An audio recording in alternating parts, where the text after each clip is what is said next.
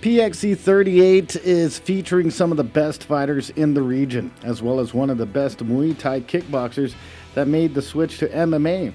Plus, it's the return of Kylan Curran in the female bouts, as she will be taking on Emi Tomimatsu.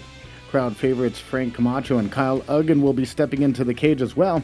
Plus, MMA legend John McCarthy will be refereeing some of the fights. Pacific Extreme Combat Vice President Eli Monch talks about Friday night. These fights in a couple of days are going to change the landscape of what's going to happen with a lot of the championship belts, and I'm really excited about that. We have probably 2-3 fights in this card that's going to really solidify who's going to be the guys that are going to step up when it comes to next year in the season. Because pretty much this year everything's covered for all the championship and also the Philippine fight. But this fight that's going to happen Friday night, it's exciting because pretty much maybe I say 2-3 of the winners here, you're going to see them going for a run for the gold. So I'm really excited. But other than that, thank you.